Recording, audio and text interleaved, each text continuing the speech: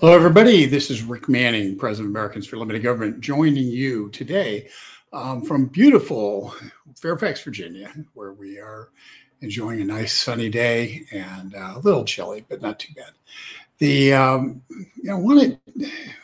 There's something really interesting that came across my email today, and I wanted to share it with people because I think it's really tells a story of where we really are in the country. And it's a CBS News poll that was conducted by YouGov.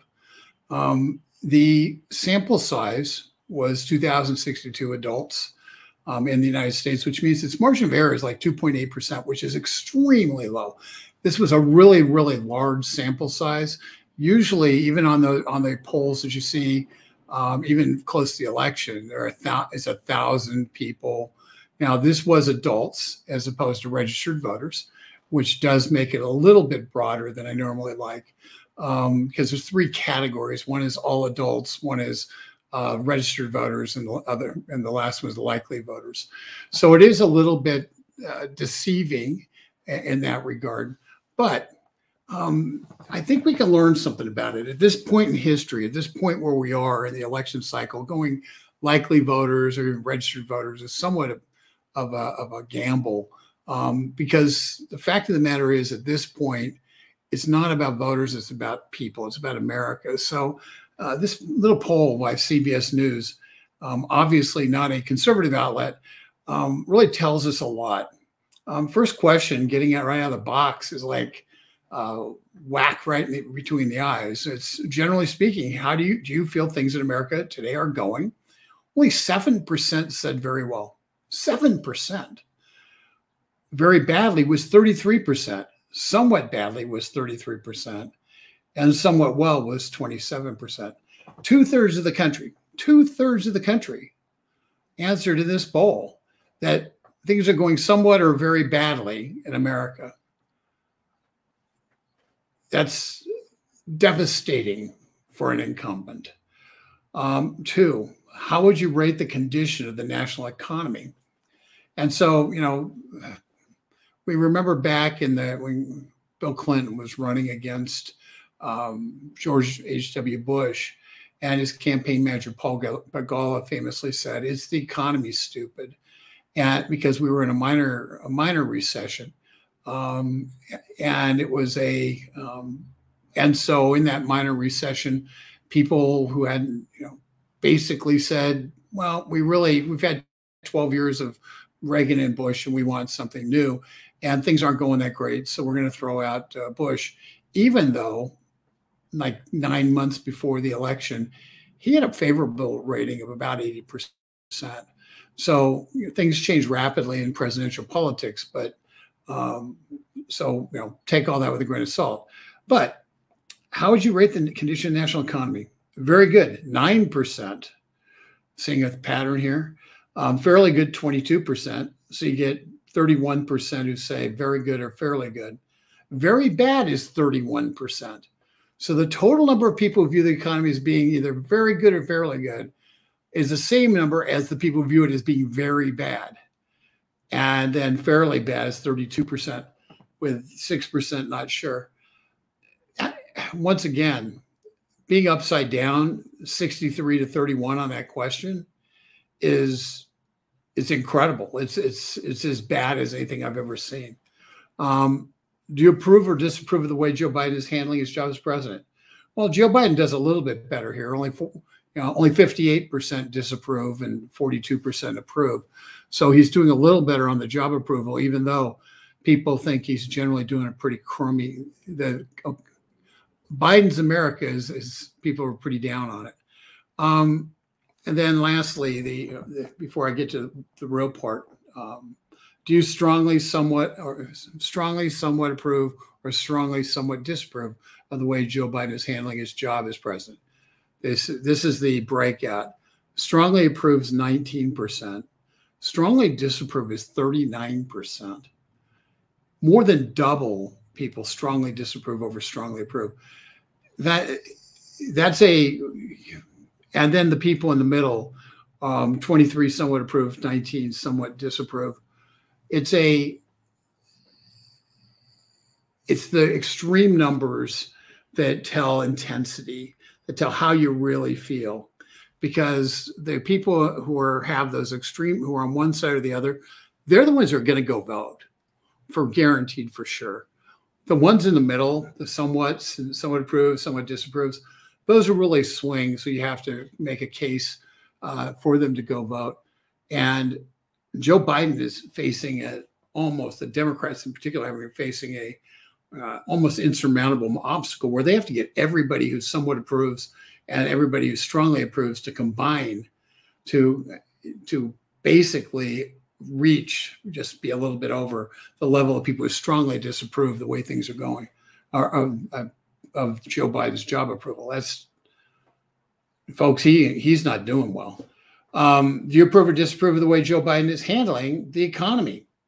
37% say they approve it, 63% disapprove. Inflation, 31% say they approve it, 69% say they disapprove. So, big surprise. Inflation, the price at the pump is driving a lot of the people. Situation with Russia and Ukraine, 45%, 55% disapprove. Immigration, 38% approve, 62% disapprove. Climate change, 43% approve, 57% disapprove. And crime, 39% approve, 61% approve.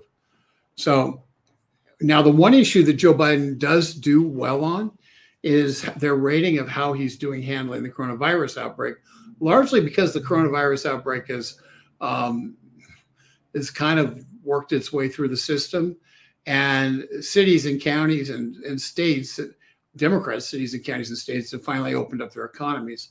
So people aren't feeling as much of a pinch on it, even though it's disconcerting to go in and see a bunch of people wearing masks when you're going into a restaurant or something. He does have very good 24%, very bad 25%, somewhat good 29%, somewhat bad 22%. So on the extremes, it's a tie. In the middle, people saying it's somewhat good, because quite honestly, things are better now in terms of coronavirus than a year and a half ago. Now, is that Joe Biden? Does Joe Biden have anything to do with that? No, but that is a fact. Now, here's the question that made me want to do this thing and talk to you about this, because I think it really does show how far Washington, D.C. is out of touch. People are asked, rate how much of a priority each of these issues for the country to address. So these are the ratings. What percentage of people think that something is a high priority? Now, recognize it doesn't have to add up to 100%. When you get the whole list, it's not going to be 100%. It's just what people think of as a high priority. And I'm going to read from the bottom up, and I think you won't be surprised what happens. Coronavirus outbreak. This is the one issue that Joe Biden breaks even on. Okay, remember, it's the one issue he breaks even on. High priorities, 39%, medium priorities, 36%, low priority, 24%. So the people who really care about it, half are on Joe Biden's side, and half are on the think he's doing a bad job. That's I think that's what you can drive from that. Crime. 59% say crime is a high priority, and 33% say it's a medium priority, and 8% say it's a low priority, which is a third lowest number for people say that something is a low priority is crime. Climate change. Now, this is where Joe Biden's bread and butter. This is where Joe Biden is hanging his hat. The entire attack on fossil fuels is built around climate change, electric vehicles, and all that. 39% of Americans say climate change is a high priority. 39%. That is tied for the lowest number with coronavirus outbreak. 29% say it's medium priority, and 14% say it's low priority. So while the Democrats can say, gee, this is a priority for America, of course, you can't read when it says climate change if they're saying, what the actual policy prescriptions are. But while they would say, well, 86% of the people are in favor of, I think, climate change is a priority. The fact is, as a high priority, it is tied for last on this list of 7 different issues. Immigration. This one, the immigration numbers kind of surprised me. It really shows that people have don't really realize, don't have any idea what's really going on at the border, which is an education problem. But high priority 48%, medium priority 38%, low priority 14%. I really expected immigration to be higher but you know, I think as people start, if we start getting any pictures from the border again, you know, the kind of people in cells and all that stuff, you know, I think we'll get that, but don't expect the media to provide any pictures like that or push any around. Situation with Russia and Ukraine, 58% say it's a high priority, 30% medium priority, 12% low. Remember, he was only underwater 10% on Ukraine. So so that's like his second best issue. Inflation, 73% say it's a high priority, 22% say it's medium priority, 5% say low priority. Economy, 76% say high priority, medium priority 21%, low priority 3%. Now, let's go back up and, you know, just remember, when you look at how people believe Joe Biden's doing, and this goes to the Democrats. The Democrats eat all the Joe Biden numbers because he's in their party. And so whatever the transference, people don't necessarily know their congressman, congressperson, their senator, but they do know what party they are. And if they're affiliated and lined up with a president who they don't like or don't think is doing a job, that party eats the results. So what do we have? Just as a reminder, now, what are the highest issues in priority? Economy and inflation. Well, what is Joe Biden's number on economy? 37% approve, 63% disapprove. Inflation, 31% approve, 69% disapprove. On the 2 issues that are the most important, and they're really the same issue, Joe Biden's doing worse. Those are his 2 worst issues, and yet he's really doing poorly on them. You get down, immigration is 38-62. Actually, hold on. So you look at some of these numbers, and you wouldn't want to be on crime. He's underwater, dramatically underwater. On immigration, he's dramatically underwater. So you have a poll here which shows that Joe Biden isn't doing anything on what the people actually want him to do something on. His priorities: climate change, his priority of opening up the border, his priority of we're going to just going to close our eyes and inflation's going to go away. We're going to pretend it doesn't exist. Those are not what people want. And the truth is, there really is very little that a president, once inflation starts hitting an economy and becomes embedded in an economy, there's very little a president can do about it.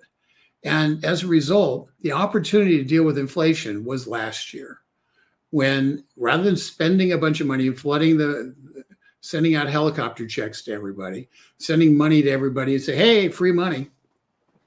If they hadn't done that, inflation wouldn't be where it is today. It wouldn't be a major issue. And you still have supply chain problems, but that's something the government can do something about. But this one apparently doesn't want to, but the government can do something about that. But the bottom line is they already spent the money that creates inflation, and they're going to spend more money this year that creates inflation.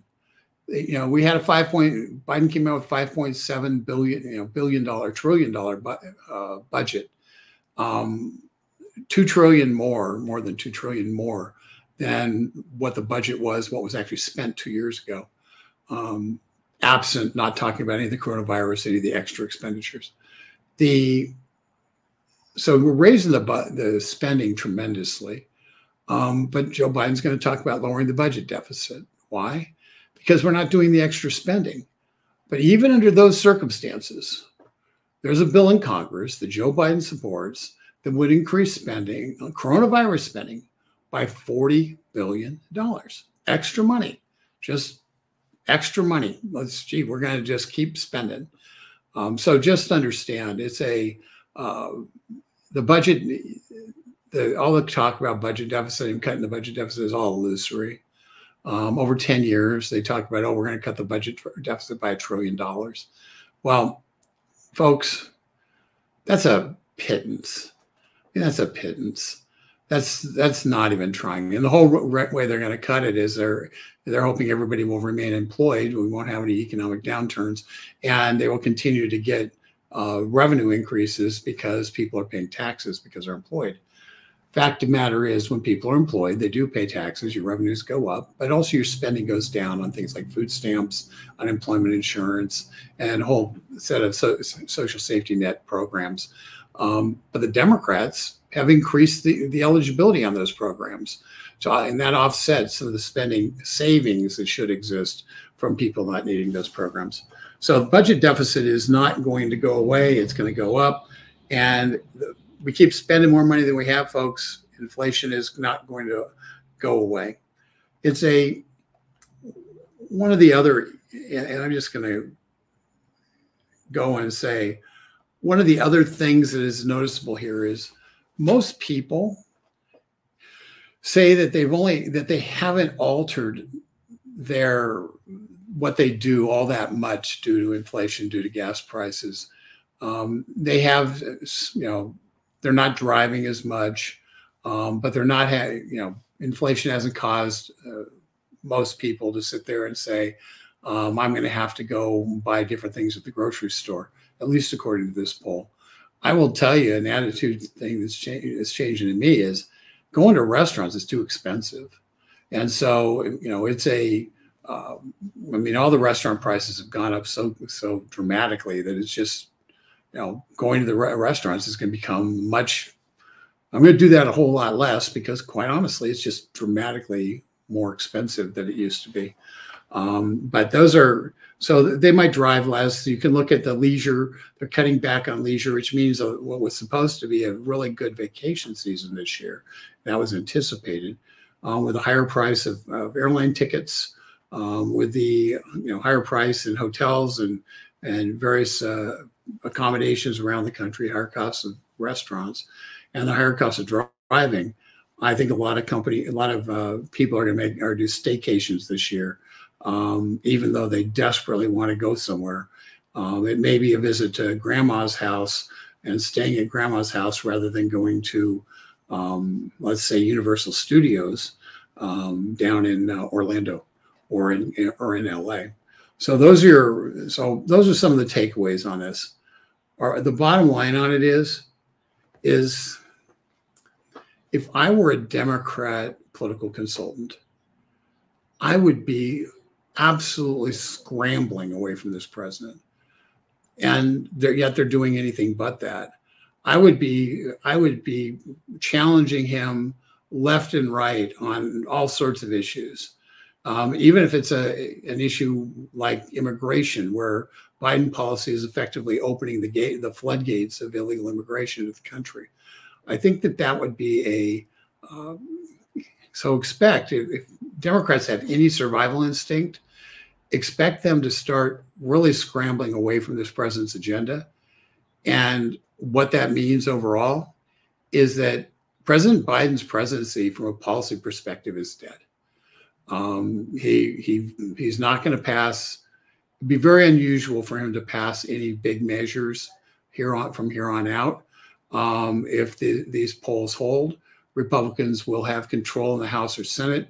How much control will depend on how, if Republicans actually want to pass anything and want to do anything, or if they just want to say, I'm not that guy. My feeling is they'll probably say, just go with I'm not that guy, which will lessen some of the enthusiasm for them. But the enthusiasm to vote against the other guys is going to be extremely high. And this is as bad of a poll as I've ever seen. So recognize it's adults in the United States. It's not registered voters. It's not likely registered voters. but also recognize adults in the United States, when they poll everybody, the results tend to be more liberal, more left of center. And when you get to registered voters, it tends to be pretty much down the middle of what you'd expect. And likely voters is a measure of intensity. Who's coming out to vote? Are Republicans or Democrats or Republican-leaning independents coming out to vote? And so your likely voter is all about who's coming out to vote. And these numbers tell me if you're a Democrat, there's nobody coming out to vote for you because they're really kind of mad at you in all the different ways. So this is and I wouldn't have even brought this poll to your attention, but I think it'll get lost. And this is CBS News. Once again, it's not Rasmussen. I like Rasmussen. I know him. I like him. But that kind of gets discounted as being Republican polling. This is not Republican polling. This is far left polling by CBS News. YouGov is they are notorious for overpolling Democrats and oversampling the left. Now, being all adults, they had samples. They had ways of weighting the poll. But if this is a typical YouGov poll, it's about 5% off to the left. So it's even worse, is not what I'm saying. So with that, I'm going to go back to where we are in terms of you guys. The student loan figure, Earl, that's a really, really good point. There are a significant, it's really interesting. Joe Biden pushes back again when people have to start repaying their student loans, and he gets grief from the student loan people who desperately want to have their student loan forgiven. And at the same time, so everybody's mad at him about it. And it's really kind of, being in the, the yellow line in the middle of the road. There's an old saying in the South that the only thing in the middle of the road are a yellow line and dead skunks. Well, in this case, Joe Biden's being a dead skunk on that issue. I don't want him to forgive them. I think it's a disastrous issue for him. If you want to tell blue collar America exactly what you think of them, forgive the student loans for Biff and Buffy, and say, well, gee whiz, blue collar America, you paid for their student loans. You didn't go to college. You didn't get 4, 5, 6 years of college. You went out and you worked you worked, and you're working for everything you have. You have nothing given to you. A lot of people, when you go to a high school reunion, look down at you because you didn't go to college. And yet you're the one who's building the country. You're the one who's mining the minerals. You're the ones who hammering the nails. You're the ones who are running the lathes. You're the ones who are making the parts for automobiles. It's not people who went to college. And it's so yeah, you want to create massive resentment amongst blue collar workers. Do that. I think it really is is an endpoint for the Democrats, because you know what? Biff and Buffy, some of them are going to vote for them and some of them are not. The ones who are going to cheer the most about getting their student loans forgiven would have voted for them anyway. And the ones who say, okay, well, if those are the rules, I'll take it, but I don't necessarily think it's right. It's a debt that I incurred. I should have to pay it. Those people he's going to get nothing from them. So, it's one of those things where politically, I think he's damned if he does and damned if he doesn't. I think it's bad policy. It adds the deficit, dramatically adds the deficit. And oh, by the way, the federal government taking over the student loan program, so they set the interest rates and can effectively, stop payments and tell everybody they don't have to pay, was perhaps one of the worst public policy decisions ever made. And it was never even discussed because it was jammed into Obamacare. And it happened as part of the Obamacare bill. And it was mostly not paid attention to, but Congress sets the interest rates on those student loans.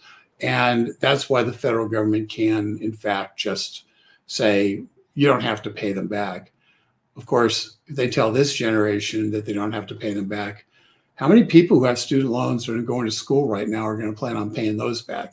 The answer is a very round number. So it's really kind of an interesting situation. I just really wanted to get on and talk to you all about the poll, because I think it is interesting. And I hope you found this to be a little bit interesting. If there's if you have any questions, feel free to send them in to us at media@getliberty.org. I'm working on a story today dealing with two things. Number one, dealing with the wealth tax. And if you like going, I did all these numbers and I decided it was too wonky and I cut it up a little bit, but I think you'll like it. I think you'll find it interesting.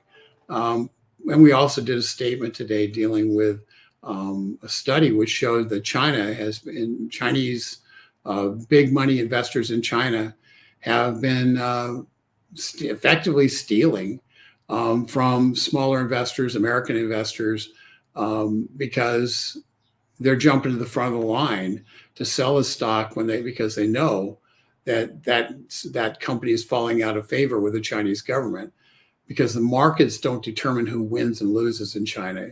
The Communist Party of China does.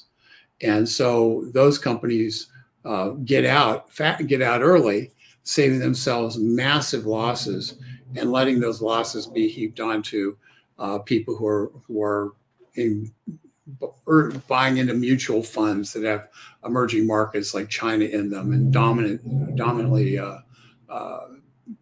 China positions. Those are the people who get crushed on these things. The big Chinese investors are getting out before anybody knows about the damage. And guess what? In China, they don't even have to report it. And to the SEC, there's a special rule, Securities and Exchange Commission. There's a special rule where you only have to report if you sell your Chinese company, you only have to report when you sell as an insider, you sell Chinese stock by paper, by mail. And so they mail in their statement saying, oh, I sold 100,000 shares of China Electric or something. And unlike the United States, where it's within 2 days, an insider sells shares or buys shares, they have to report it within 2 days, and it's recorded electronically. The Chinese reports end up being mailed in and being paper. They get stuck in a file cabinet, and they don't actually get, so you could go see them at the SEC if you wanted to visit the SEC. But the reality is they end up being not really published online for about 3 months. And so you have no idea when the Chinese investors are getting in or getting out, the insiders getting in and out of a asset. And as a result, once again, because of different rules for China rather than the United States, by our own government agencies in terms of the investment community, China can cheat and American investors get screwed. And yet we continue to allow retirement funds, pension funds, state government investments to be invested in Chinese assets. It's insane. No one would invest in an asset if they said, you can't actually have an audit and know what's in here. You have everything else audited, but the Chinese assets aren't audited. And you say, so who under those circumstances are going to say, well, gee whiz, they have insider trading and you can't audit them. I'm really going to jump on that investment. And yet that's exactly what a lot of the major funds do. Blackstone by Larry Fink has a massive holding in China. Vanguard has a massive holding in China. And when Vanguard has that holding, that means if you have Vanguard investments, you have that holding.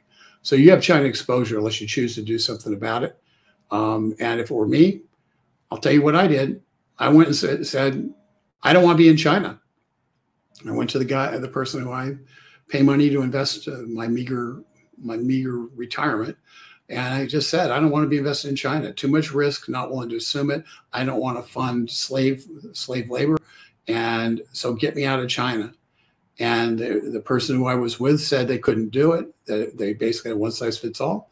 And I said, see you later, dude, and found somebody who would, because ultimately each of us is responsible for our own investments. If you're in a pension, you can't do much about it, but any of your 401k, any of your private assets, you have responsibility for that. And knowing what you know now, I think it's time for individuals to start divesting from China and letting their investment advisors know that they expect to be divested from China.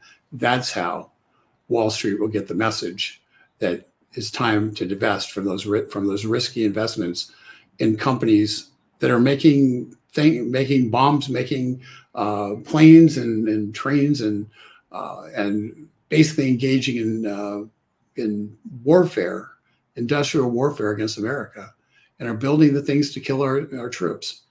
It's just time to get out of China. It's a bad investment, and it's not a moral investment. With that, I'm going to let you go. Thank you for tuning in. We will talk to you next time. And yes, we will. That is a great idea. In terms of handicap, we will be doing that. We will put our contact next time. We'll put our contact in there, because I am not that capable at doing this. So I'll have it set up for me so I can just click on a button and give it to you. And are we coming up on a big recession very shortly? Well, in 2 minutes or less, yes.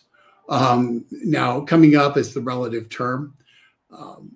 When the 10-year Treasury bond, the interest rate on the 10-year Treasury bond goes below the interest rate on the 2-year Treasury bill. Short-term investment costs more in terms of interest than long-term investment.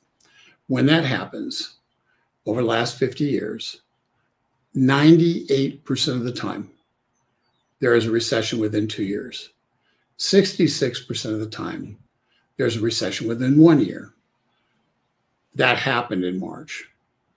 So we have one of the most reliable predictors of a coming recession is that one that I just gave you. Two-thirds of the time it happens in 1 year. 98% of the time it happens in 2 years. And then 99% of the time it happens in 37 months, 39 months. So yes, the answer is yes, we are going to get a recession within the next 2 years with a higher grade of probability than the poll I just gave you. So it's 98%, which means 2% chance it doesn't. And quite honestly, that's how inflation's eventually going to get choked. Is the economy's going to slow down pretty significantly. Right now, while we had 5.5, 5.8, whatever it was, GDP in fourth quarter, we are in first quarter. We were looking at a significantly smaller GDP. We're looking at GDP. So GDP is going to be down around zero, between 0 and 1% GDP growth. In the second quarter, if things go the way they look like they're going, and it will be, and I predict that we'll start seeing I was asked the other day what I thought, and I'll just give you what I thought. I thought third quarter. I thought third quarter we'll have a recession, third quarter this year, fourth quarter this year, first quarter next year, second quarter of next year. That's kind of where, my prognosis, but,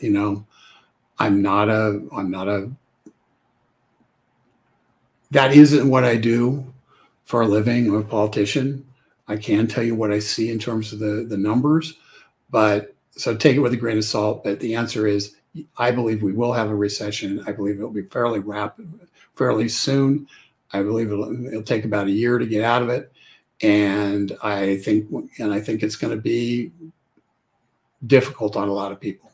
So in my own internal world, we're storing our nuts as a squirrel would do before winter, because sometimes it's time to basically spend the money, and the other times it's time to hunker down.